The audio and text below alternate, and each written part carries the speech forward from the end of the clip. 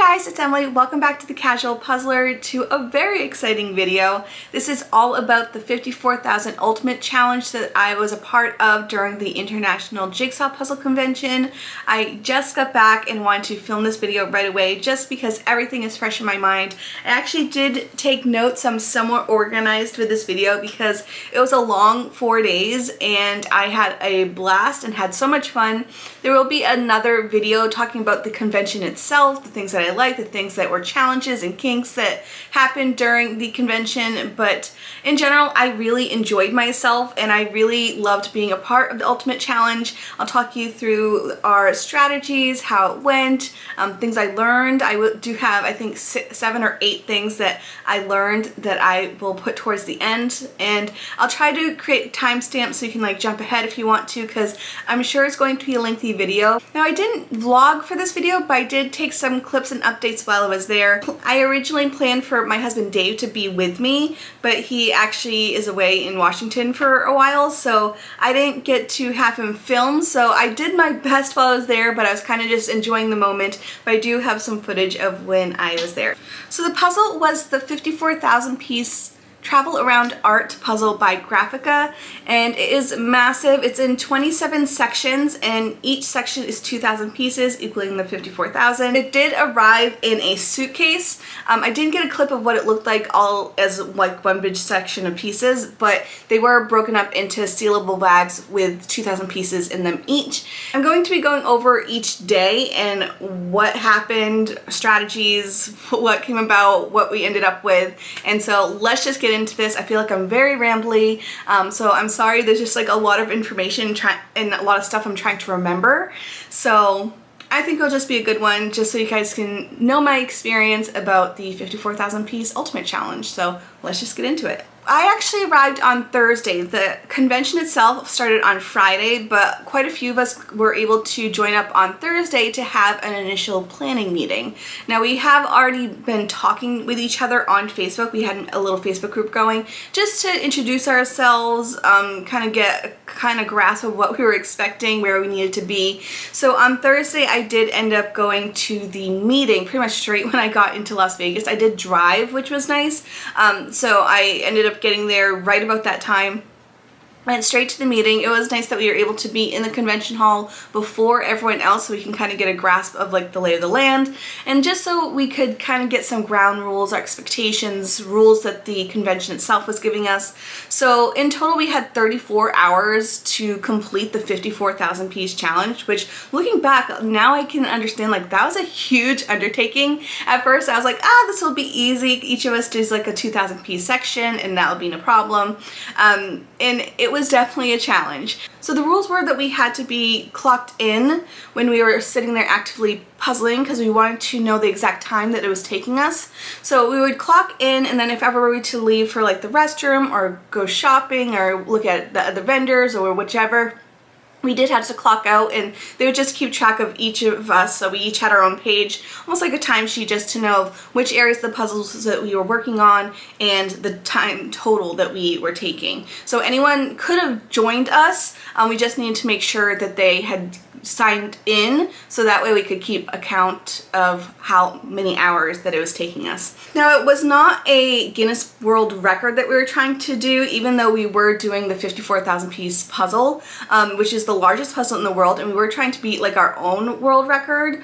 But the issue is that Guinness has very strict rules, and they needed to know the exact amount of people that were going to be a part of this puzzle challenge. And since we really didn't know, we didn't have the ability to do a Guinness World Record, which I'm fine with. I actually was just there to have fun and puzzles. Some general ground rules that we also created was, 1, no food or beverages on the tables. We didn't want to ruin the integrity. We also just wanted to make sure that we were just very aware of falling pieces, as pieces being like on our bodies, like just checking ourselves before we like exit the puzzle area. In general, there weren't too many rules other than that. We just need to make sure people are clocking in and out, just be respectful, and We did have little signs that we would use on our table, so if we were working on a section and we didn't want someone to disturb it, we had little signs that would say like, please don't touch. There was also one for like quiet time. There was a couple that was like join me or help me, so if you were struggling with a puzzle, if you just didn't mind if people joined you, there are signs like that as well. So moving on to day one, where we were actually able to puzzle. We got there at 8 a.m. so we had 8 a.m. to 11 p.m. on Friday and Saturday to be there, and then it needed to be completed by 12:30 on Sunday. And so it really, if you look back at it, it wasn't a lot of time that we had, but it seemed like a lot of time at the beginning. So I got there right at 8 a.m. Same, would I say like 12 of us got there straight early to just like jump in.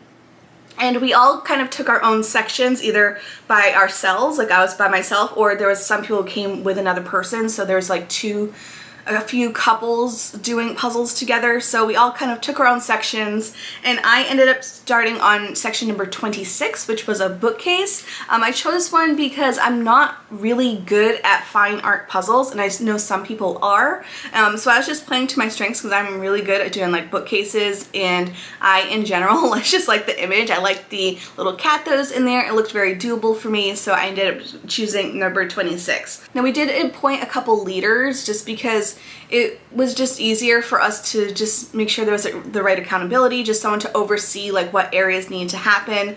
They also checked in on any new people and kind of gave them the ground rules right there. So it was nice that we had a few people who wanted to take that leadership role. I just like went in straight in puzzling, and I ended up being right in the very front of the group. So there was 27 tables with 2,000 pieces each. I was right in the front because if we were to flip the puzzle around, I was straight at the bottom, which I kind of hated that location. One, I was able to listen to all of the presenters, which was really cool. But two, anytime someone was interested in the puzzle or just wanting to look, I would often be distracted. And I was trying to be friendly, and I love that I was able to meet all the subscribers that came up to say hi. And I really did enjoy it, but it also was kind of just like I would say every 10 to 15 minutes someone new would come by and be like, what are you guys doing? There's also several people who came up and like wanted to just like jump in and put in a piece, which I don't think was very nice. So I did have like one of those like please don't touch signs, not for the other puzzlers, but more for the people who were just like walking up and like wanting to just put in pieces right off the bat. So we did just have to direct them to the sign-in station. Some people did and signed up. Some people were just like, oh no, never mind. So I think if we were, maybe there was a sign that was like, hey, come join us, but you have to put in your times, I think we would have had more people join. But we did need to just like track the hours. Now the piece quality of the Graphica puzzles are really nice. They're super nice and matte. They're pretty thick, decent sized pieces. My two issues with the brand is one, or at least the experience is one, that the coloring was way darker than what you saw on the images that they gave you. So I don't know if I have an image or a clip of this, but it was like the image would be like super bright and bold, and some of the images didn't have the same detail as others. So I think there was one that was a part of the puzzle itself, and then they must have created like, I don't know, copies or something, because there would be one image on each table that was like the actual image, and then there'd be like two other copies that didn't have the same amount of detail. But in general, the coloring was way off than what you saw as the puzzle. So that was pretty tricky, because especially when it came to the frames, like when you looked at the pictures of the frames, they were like super bright and gold, but when you looked at them as a puzzle piece, they were more like an orange and like a tan. Like it didn't quite match up. So that was really difficult, especially when I was doing the bookcases. There was a lot of dark brown, and in the image it looks a lot brighter, but in person it was really, really dark, almost black brown. So that was definitely tricky. And then the second issue that we did discover, especially later on, was there were a lot of false fits, which was really difficult when you had large sections of similarities. So that was two issues that I noticed about the brand, at least the puzzles that we were doing. And I feel like those are kind of big when you're doing such a large puzzle. You don't really want to have any type of issues like that, because I think that did slow us down a little bit. So I just wanted to mention that about the pieces, but in general, they felt really nice. at the end of day 1, I did end up finishing, I would say, about 70% of my puzzle, and I spent 10 hours and 15 minutes on day 1 working on my section, which I think I did pretty well day 1. When I looked at other people, I feel like there was a couple that were at the same level that I was. There was some that were barely touched because they either started late or there weren't many people who worked on it, or maybe it was abandoned halfway through. So I feel like by the end of day 1 we weren't as far along as we had hoped. I think we were all just like really excited to be at the convention, so a lot of us would have taken time to just walk around and shop. There's also a competition that happened that day, so most of them ended up going to the competition. I did not do singles that day, so I was like one of like 4 people who were left behind to work on the puzzle. So I do have some, I think, updates and such. I'm not sure when I'm going to put it, so if I have any updates from day 1, I will just put them here so you guys can see my experience that day. Good morning. I am walking to breakfast and then over to the convention center. So it's going to be a super fun day. I'm so excited to get started. We get to go into the convention early at 8 a.m. So that's my goal. Just gonna grab something to eat for breakfast and then boop. In case you're nosy of what I'm eating, I have some hard-boiled eggs, lots of fruit, and a thing of Nutella, so I'm excited. So it's around 4 o'clock. I'm having lunch. I'm starving. I'm just having a sandwich with some chips, and I'll show you the progress in a second. I just need to get up for a second. I'm so annoyed with myself because I forgot to empty out my memory card and it got full really quickly. So I can't do as much for like overhead footage or anything, but yeah, I'm having lunch and it's been fun so far. I feel like I'm at least holding my own. You know, I was worried that people would be like doing huge sections a lot faster than I am, but I feel like I'm doing pretty good, so that makes me happy. So sorry for the lighting and the AC is on, but I just got back to my room. It was a really fun day. I ended up clocking out at 7, and I don't think I'm gonna go back just because my back was starting to really hurt.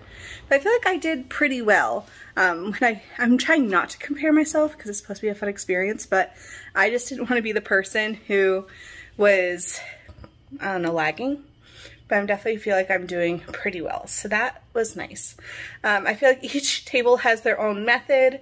Some people just did the frame, some people are just going all in.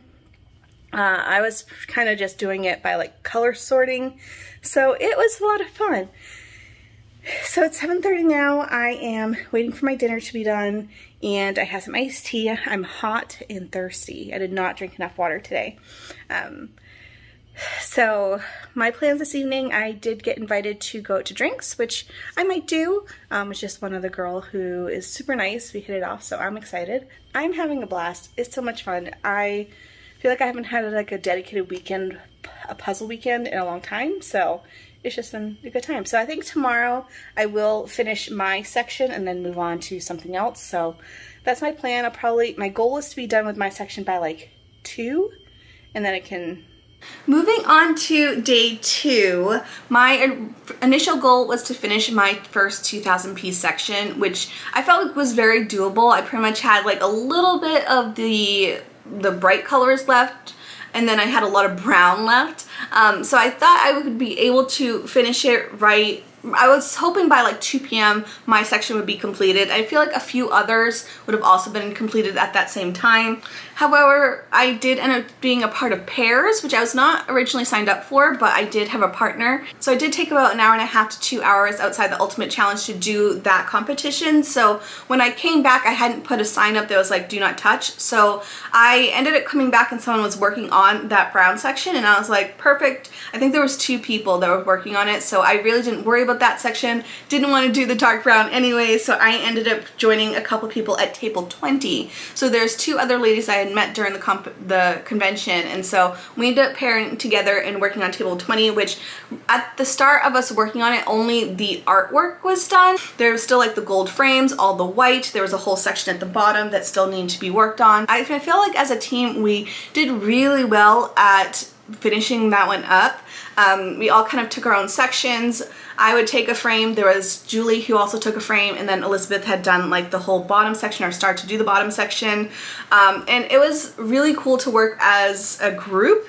I feel like we all had our different strategies and tips and tricks, and I think we did pretty well. It was interesting because me and Julie were both working on a different frame, and I was kind of a bit stuck and she was kind of stuck, and so we ended up switching spots, and instantly we're just like, oh my gosh, this is so much better. So I think just having like a different perspective, and just like having a fresh set of puzzle pieces to work in, and it really helped us, because I feel like we both were like on a roll after we switched sections. So I don't know about those frames in particular, but it's funny that each of us were stuck and then we switched, and then both of us like, oh, this frame is so much better. So that ended up working out. And then we finally got our first take on the white pieces. The amount of white is a lot in this puzzle, and especially like puzzles, the white in the frames and the dark brown of the bookcases would definitely be our demise going forward, because I feel like a lot of puzzles at this point had those elements that needed to be done,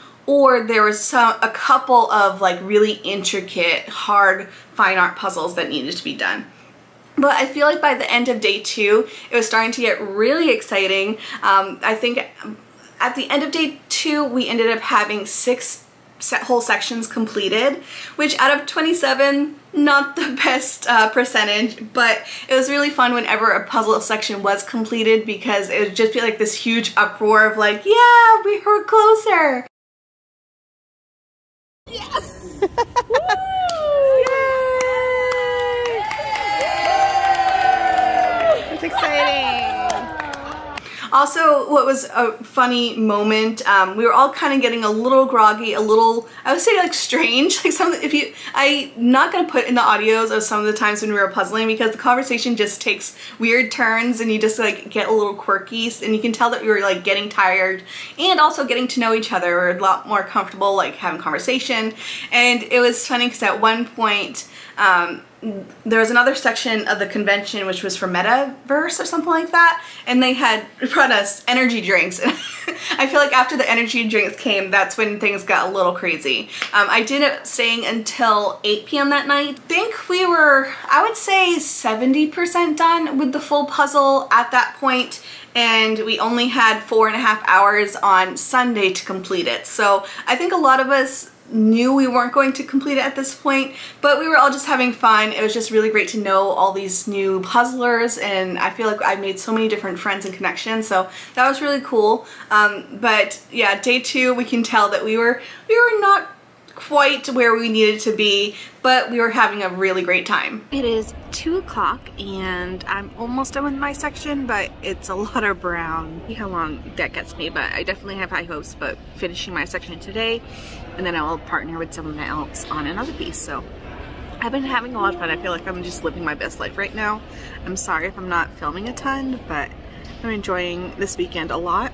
I feel like some people are really far along, close to like where I'm at, and then other tables either got delayed or started late, or they were in competitions and they just like didn't get back to it right away. So we'll see how it goes. Moving on to day 3, so this is Sunday. We only had 4.5 hours to complete the challenge, and what was really frustrating is that we all got there pretty much straight at 8 a.m. I have a picture of us. That was only half the group that showed up, the another half showed probably in like a few minutes of that picture being taken of us waiting outside, because they had locked the door, even though they all knew, like, or at least the security knew that we were going to be there early. We were locked out at 8 a.m. And so we ended up waiting about a half hour to get into the convention hall, which was kind of annoying because we didn't have a lot of time to begin with, and we were all just ready and eager to go. And then around 8:30, 8:40 was when we were finally able to walk into the convention hall to start puzzling. Me and another puzzler, Elizabeth, ended up starting on number 25, which pretty much just had all white left to go. And I feel like a lot of the puzzles at that point had either a lot of white, a lot of frames, a lot of brown shelves, or there was like maybe like 1 or 2 that still had the artwork to do. So those sections were really tricky, and I feel like this is also when we really discovered how many false fits there were. But we all kind of just had our own little quirks and strategies that we would come up with or share, so that way we could just have the best chances. One thing that we noticed, or I noticed, was that there was somewhat longer pieces and somewhat shorter pieces, and the longer pieces went horizontal, the shorter pieces went vertical. And I shared that with a couple tables, and they're like, oh my gosh, that's such a good idea, because there was so much of a similar color that it was hard to do those sections. It ended up taking, I think, 2 hours for us to complete table number 25. At that point, there was another uproar because we finished a table, and then we split up. I ended up going to number 14 to join Laura, and there was so much more white at that table. She probably had one of the larger puzzles for white pieces, at least that I saw, and there was a ton of them. She definitely has more patience than I did. So together we were doing okay. I was definitely saying my patience was wearing a little thin with the amount of white pieces, because I pretty much hadn't worked with any puzzle piece that had anything else besides just plain white on it. There was a little bit of a color difference, like a smidge of color difference. Like there were some somewhat yellow pieces, there was somewhat gray, then we had like our super whites that we would call them that were at like the top of the puzzle. So there are very slight variations, but the lighting wasn't the best. So you really had to like look at certain angles and you might be able to see one. But it was pretty tricky. I think around the 11 o'clock mark, we got one other person to join us, and together we did finish section number 14. What was another really good strategy is that Laura would be working on one corner, but we all kind of needed those pieces because they're all just like plain white. So she would use her piece in her section, pass it to me, I would look for it in my section, and then I'd pass it to the next person, and they would like try to match it in their section. And that strategy definitely helped us. It made things go way faster because she would quickly do it, I would quickly do it, he would like find the piece, and that was awesome. That was such a good strategy. And we did end up finishing it around 12, because I think it was around 12 when we did finish our section. And we all knew at this point we weren't going to finish the challenge. We were trying our best though. We were just seeing how much of it we could do.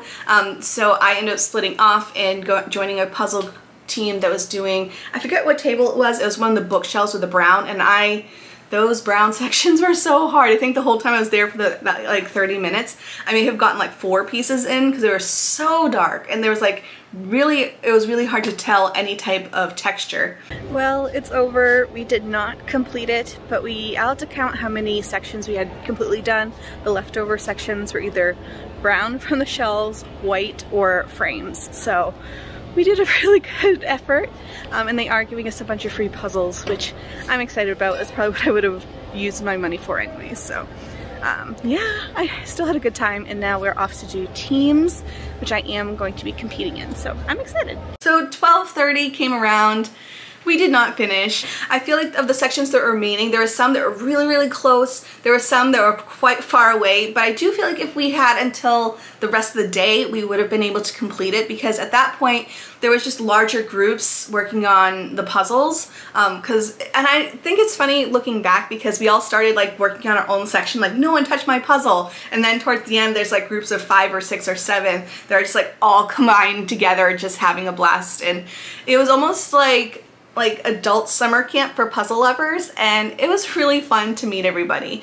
So we did not finish. I do have some images of all the sections at that point. We didn't end up putting them all together because they would have just had to take it apart. We didn't want to have any type of issues with separating the pieces afterwards, so we just left them individually, and it was just, I will say the puzzles that were completed, or the sections that were completed, were stunning to look at. They're nice and pretty. They're beautiful. If you are a fine arts lover, this brand is lovely. And hopefully in a smaller piece count you don't see as much issue with the fit or the false fits that happened. So in total, I had spent 23 hours and 50 minutes on the puzzle challenge. They originally had a prize, which I didn't even know about until I got there. I had signed up so far in advance, like a year ago, that a prize wasn't even a thing that I knew about.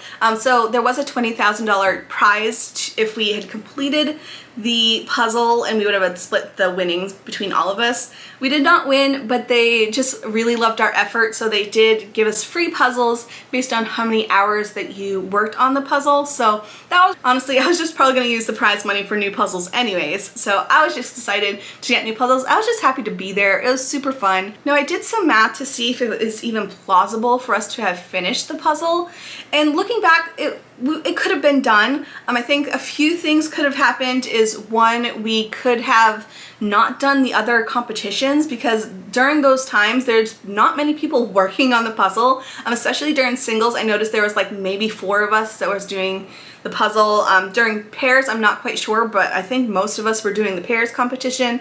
And so I think if we were on that and we had more time in the puzzle section, we may have been able to get a lot further. I also think that there was a lot of times where people were just chatty and just getting to know each other, which is totally fine.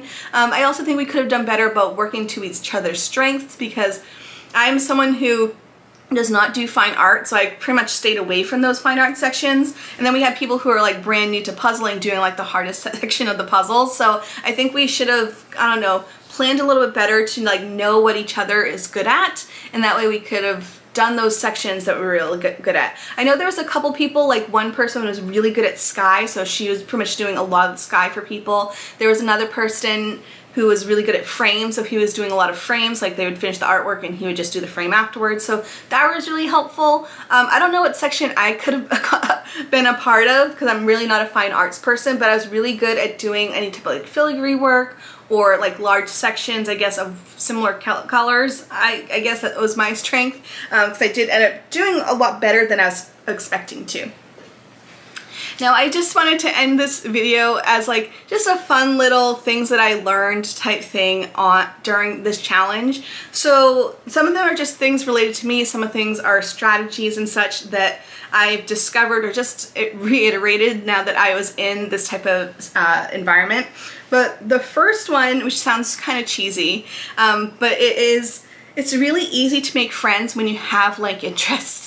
I have some friends, but none of them are really into puzzles, and it was just interesting to see how fast I can make friends when you have a similar hobby. It's very easy to strike up a conversation. It's interesting to see other people who have the same amount of enthusiasm with that hobby, because I mean, I have some friends who are like, oh yeah, I like puzzles, but they do like maybe one every few months, but I just loved learning from each other, and it was just really easy to connect. And I'm excited to maybe join a couple groups that are here in my area, because then I can just like meet new people in my area and we all have the same hobby, which I think is just a really nice discovery in this puzzle challenge. And the second thing I learned is when working with large sections of one color, it's good to be 1, organized, 2, find similarities or patterns, and 3, you have to work together.